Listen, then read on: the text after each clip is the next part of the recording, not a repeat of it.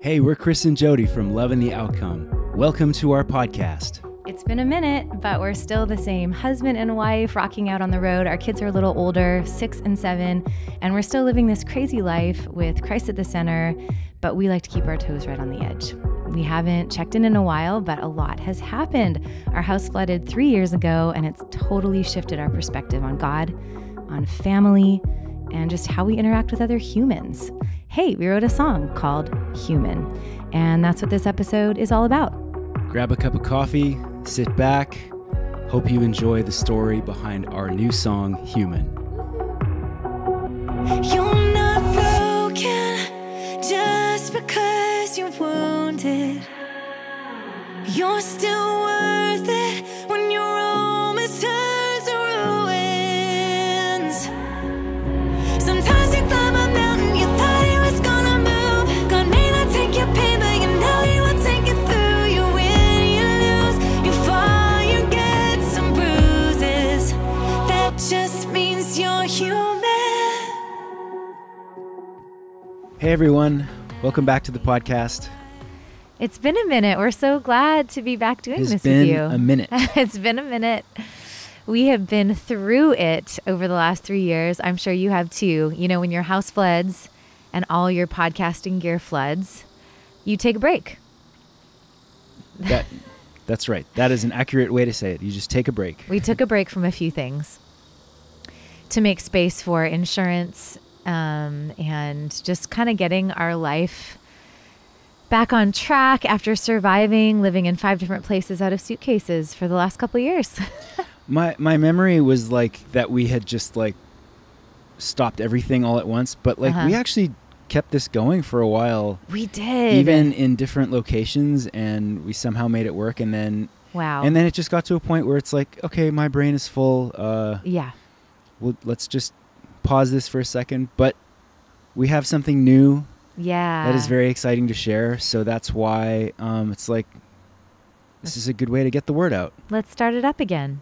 So we wrote a song right after we got settled in an apartment for a year after our house flooded. We hadn't written any songs. We took a break from songwriting. How do you write songs in the middle of just kind of survival mode? And so we booked a session with 2 new friends. And we decided, okay, I think we're ready to write a song. Sat down on the couch, and our friend Jonathan Gamble, who was producing and co-writing in the session, said to us, so how have you guys been? How are you doing? And the first thing that popped out of my mouth was, whew, God is good, but life is hard. Life has been so hard. And he's like, well, tell me about that. And we started to just tell him our story of survival mode and showing up for our life in the middle of such, I guess, suffering season. A season of hell? Yeah, season of hell. And I think as professional Christians, Chris and I have gotten really good over the last 10 years of our life at wrapping everything in a neat and tidy bow and using Christian cliches from the stage and trying to be honest, not faking it, but honesty still looked like putting sort of a bit of a toxic positivity on top of all of our hard things. Well, because we're used to being on stage and having a set list and having a beginning and a middle and an ending, and it's like every night has a beginning and an ending. Yep. But this season just seems like it is kind of never ending. It's true. Our house flooded in the middle of the pandemic, that first really intense wave. All our shows were canceled. And our family lives in Canada, so nobody was here to sort of lean on. You couldn't move into your parents' basement. And then the house flooded, and it just all was a big metaphor. Looking at our broken house was a metaphor for our broken lives. And I promise you that we still have, this is the most motivational podcast you've ever heard. You're about to turn us off. Please don't turn us off. I mean, when I say never ending, it's like, sure, our house is back. Like that part ended, you know, like the destroyed house part ended, and now we're in basically a brand new house. But wouldn't you trade our brand new house to not have had to have gone through any of those things? I think so, but I think that is the crux of the suffering what is the meaning of suffering? Yeah. So back to the song, Life is Hard, God is Good. That became the first line of our song. And we just basically did what you just said. We unpacked suffering. Is that the first thing you said to Jonathan? Yeah, that's the very first thing that I said. And he literally sat down on his computer and started typing. He's like, this is our song. We have to write this song. And I think what we wanted to share with you guys is yes, it's a song, but it's not a song like we've written before. It's not attached to an album yet. It's not part of a pitch or a big campaign. It's really just a song and story of showing up for our lives in the middle of suffering and an encouragement to you that you can do the same thing. And not through the encouraging things we used to say, not by picking yourself up by the bootstraps, not by soldiering on, not by having more faith. Oh, you mean cliches? Right. Not in those ways. What we realized in this season is that, and this song, it's sort of rewriting what we think is encouraging. I loved how you said it this morning, rewiring. Yeah, rewiring. What you think is encouraging. Because we've all sort of been programmed to just, when we're uncomfortable, when we're in a conversation or a setting where someone is grieving or someone is hurting, when we get really uncomfortable as human beings, we just kind of throw these phrases out without meaning to be rude or insincere. We just don't know what to say. We don't know what to do. So we pull out these verses we've heard, like the Romans passage that, God works everything for the good. And we say it with this smile on our face and a pat on the back to our friend who's hurting. When really that just makes the friend who's hurting feel sort of like their pain isn't valid. Or there's no room for grief in the gospel, when in fact there's 3 books of the Bible on grief. So there absolutely is room in the gospel for grief. Right. Has any people group in history been more oppressed than the Jews? Truly. And every Psalm of David starts out with the grief and the whining and the groaning and the anger. And so I think what we've realized in the rewiring of our brains and in writing this song in this season is that sometimes just telling the whole truth is the most encouraging thing. God is good all the time. Yeah, that's true. What is also true is that life is really hard sometimes, most of the time, and we're human. That's also true. So I think holding 2 things at the same time and saying 2 things can be true at the same time, that was where the exhale came from for me, I think, and for you too, to go, oh man, I'm not a bad Christian for going through a really tough season. My worth and my value is not based on how well my life is going. Okay, phew. And God's goodness is not based on how good my life is going. Because sometimes we've done that, right? We attach God's goodness to this sort of perfect life. So what do you do when you're the person who is a Christian and is suffering and their life isn't going the way they thought that it would?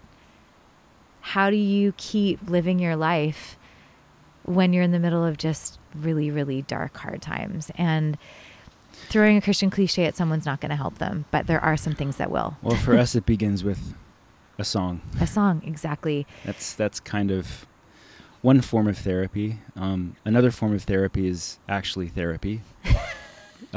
Going to therapy. Point number 1, if you are going through a hard time or you're not, therapy. Yeah, you have been you've been a real champ at kind of embracing that side of things and realizing that I am not healthy right now. My brain is not healthy. And I have only recently realized that. So you were too busy sorting out insurance, which just got sorted out last week after 3 years.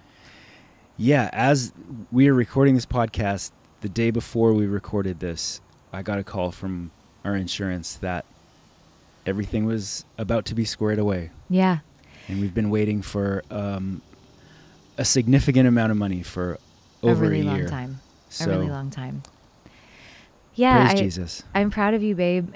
Sometimes you can't, there's no space in your brain or your life in the middle of survival to know how to get healthy. But now that that was part of my first session. I say that with knowing the privilege, how privileged that sounded and how privileged that is. I mean, I think one of the big wake-up calls for us, and suffering is a wake-up call, like going through pain, deep suffering and deep love. That's very C.S. Lewis. And very Richard Rohr. I think that's what he says, right? Deep pain, deep love. Those are the two transformative forces in all of our human lives. I'm going to get it wrong, so all of you Narnia files, just keep it at bay. But what did Lewis say? Pain is God's megaphone? Yeah. I mean, truly. And I think going through this flood with all of our neighbors, so everyone down our street, we've all elevated our homes because we're white people with credit cards, most of us, or just have a certain amount of privilege. And a lot of people behind us don't have that same privilege. And they were living under their cars. They were not able to find the resources, cobble together the resources to fix up their houses. They just moved back into mold. And I think something about this Shout out to the Red Cross, though. Yeah, for real. Yeah, when you don't have a credit card, you can't Uber to a hotel.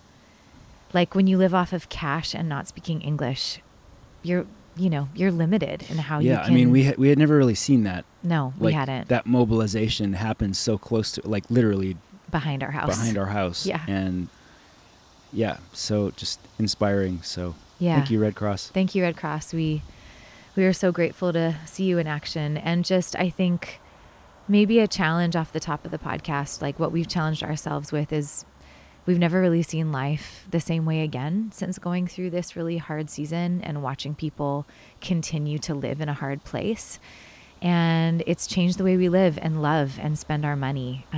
And yeah, I think that's the beginning of, for us, it was the beginning of the undoing of Christian cliches, because you can't look at somebody who has cancer and has gotten it again and again and again. You can't look at someone living under their car who went through a flood and doesn't have the resources to fix their house. You can't look at them and say, when God closes a door, he opens a window. No, in their life, God didn't open a window. God just continues to hold their hand. I know you're saying these as examples, but every one that you're saying is just like, my body is just like, gets triggered every time I hear it. Because we've heard them so many times, right?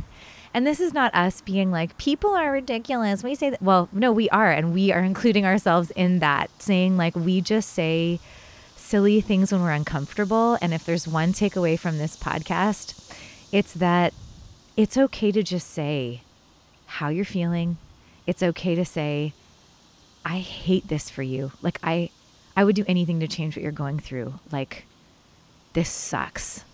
Like, that just feels, talking about rewiring what encouragement looks like, that feels so much more encouraging. We all just want to feel seen and loved. We want to feel seen and we want to feel loved. We don't want to be told prescriptions of how to fix our lives. We don't want to be given 3 steps to the perfect life.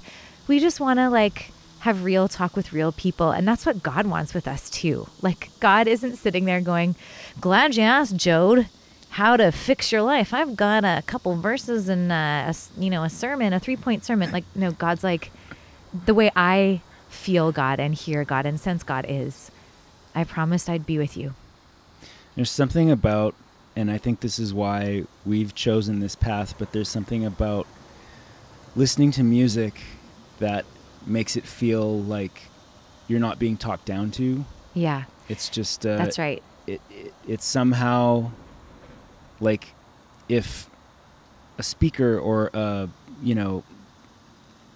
whatever authority figure telling you what to do is like on this level, then music is kind of like just kind of like this, where like a soundtrack with you through all the so things. Much more. It's just so much easier to engage with. Yeah. Well, and that's a good point, because we've especially when it's your singing voice. Well, that's sweet. You have a bias, but I'll take the compliment. No, I have a bass. Not a bias. Ooh, wow. Good one. Good dad joke. Yeah, I think we've always seen our podcast, our songwriting, my speaking, everything we do from a communication perspective as invitational. We've never seen it as, it's conversational and invitational, not preaching, not telling you how to live your life, because you have your life and you have your story. We have our story. And I feel like the best way to have great conversations and grow is to stay curious about each other's stories. And so this song, Human, is letting you into our story. And I think something we've said a lot over the last little while is you don't become a Christian and grow out of being a human. It's like there's a difference between, we're all transforming, but the way we transform to become more like Christ is often through our pain and our suffering. And so you can't grow and transform without some pain, right? And I wish I had a better answer for you on this podcast, but so far in my life, I don't. And so the story behind our song is just like, man, living your life and not hiding forever. There may be a season when, if you're going through a hard thing, where you need to hide for a bit and just survive. But then continuing to show up to your everyday life and letting people know, like what I told Ziggy today when he asked me how my day was going, like, Ziggy, I'm tired, but I'm trying. Any way you can relearn how to just be a human being who's a Christian and doesn't rely on spouting verses and cliches at people to communicate and encourage, that's what this podcast is for. Just the chorus of the song says, you're not broken just because you're human. You're still worth it when your Rome has turned to ruins. Sometimes you climb a mountain you thought God was going to move. God may not take your pain, but he'll take you through. You win, you lose, you fall, you get some bruises. That just means you're human. And so just hear us saying from our story, from our hearts to yours, like the bruises, the pain, the times you feel like you're failing, that's just part of being a human being on this planet. And God sent his son to put on flesh and blood, like it says in the message, and move into the neighborhood. I mean, Jesus knows and knew how it felt to walk around in a human body and to feel what you feel. And you don't need to fake it. You don't need to buy more anti-aging cream, although I do. We're allowed to age, we're allowed to be human, and that doesn't mean we're not becoming more Christ-like. We are humans transforming, hopefully, into a more loving version of ourselves. So, man, what are other Christian cliches that we should just point out right now that we should all just decide never to use again? What did you hear the most, babe? I mean, everything happens for a reason. Oh, yeah. I'm sure is... Don't worry. Everything happens for a reason. You're going to understand it one day. God is going to show you. Yeah, there's a lot of rewiring that has to happen for that one to not be front. I mean, it's still there. Like, yeah, it's like one of those kind of like if you're playing pinball, and does anyone play pinball anymore? I don't know, but send us a DM if you play pinball. It's one of those like really those the bumpers that the ball always hits. It's just like it can't help but hit that every time. Yeah, it's just rejection. Like full on rejection. So what could we say instead of everything happens for a reason? What if you're tempted to say that for someone who's listening and goes, "Oh man, I said that yesterday." It's okay. You're still an amazing person. Here's one you could try instead. I think I was supposed to ask you this question. Okay, how about just say everything happens. That's what Kate Bowler, my favorite Winnipegger, always says. She rewrote the podcast, says everything happens for a reason, crosses it out, everything happens, because that's what it is. That's good. Everything happens, and I'm so sorry this is happening. God is good, life is hard. Yeah, sometimes life sucks. That's right. Another one I heard a ton was I'm going to get the verse wrong, but people said to me a lot, like nothing is wasted in kingdom currency. God doesn't waste anything. What you're going through is nothing compared to the glory ahead of you that God has for you, for those who seek him. And it's like, that's just plain old not true. Like, things are lost. Things are lost. People are lost. People are lost. We've all experienced lost. My wood floors, I lost them. The originals, never coming back. We've got great floors now, but they're not what we had. They're gone forever. It's not a full truth. It's like a half truth. Like, sure, God doesn't waste our pain. God is always transforming us and helping us through our circumstance and helping us grow. But that's a totally different thing to say than like nothing's wasted in the kingdom. It's like that just like is another one of those. It's sort of like ones. ignoring the fact that part of being human is having feelings. And right. I think a lot of... Thank you. Say it again. Part of being human is having feelings. And admitting our feelings. Well, and I think most of my... and I'm not putting this on my parents or anything, but I think most of just my cultural upbringing is just in church is your feelings don't matter. Your feelings are not valid. Right. Just slap a verse on your pain and keep going. And just pray. And just pray. And you should pray. You should pray. And you should memorize verses. What you should also do is cry your eyes out, beat hard on a pillow, or buy a punching bag. Or a drum. Close yourself in or a drum. Thank you. Close yourself in the closet and put yourself in a timeout when you're about to lose it, and just do some deep breathing. You know, I think the biggest line for me at the end of the chorus is, you know, when God doesn't move the mountain, you've been praying for God to move. You know, if you're a Christian listening to this podcast, you've heard 1,000,001 worship songs that say, God moves the mountains. Where's the song that says, well, when God doesn't move the mountain, here's how you can still worship? Because sometimes the mountain doesn't move. And that's what this is a song about. God didn't move your mountain. That one might not move into top 10 CCLI. It might not. We're not really good at writing top 10 songs right now, but we're good at writing songs for people that need to feel seen and understood in the middle of their hard season. And we got you. We're here. We're here for that. So, yeah, when God doesn't move the mountain, God still wants to walk with you through your pain. I'll say this pretty loud because I've said it to myself a lot. Christianity is not meant to be escapism. Like, we're not supposed to just like put a verse on our pain and escape our problems and forget that they're there or try and pretend that they're not. Like, God wants to go through with you. And so we've basically written a song to say, we see you. We know that life can be hard, but we also know the goodness of God. And it's a song about both of those things, and the fact that you don't have to outrun your humanity. God wants you as you are, the transforming, curious, growing human being that you are, that gets it wrong, that gets it right. You're who God wants. Hope you enjoy the song. And we might start it up again for a few more episodes. So rate and review, give us a thumbs up, share it with your friends that need to be seen and heard and valued in the middle of hard things. We love y'all. You're not broken just because you're wounded.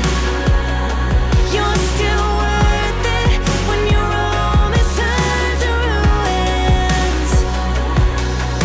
Sometimes you climb a mountain you thought it was gonna move. God may not take your pain, but you know He will take you through. You win, you lose, you fall, you get some bruises. That just means you're human. Your scars, your broken hearts, all the days you fall apart. It's part of who you are. It makes you human. Your scars, your broken heart, all the days you fall apart. It makes you human. You're not broken just because you're wounded. You're still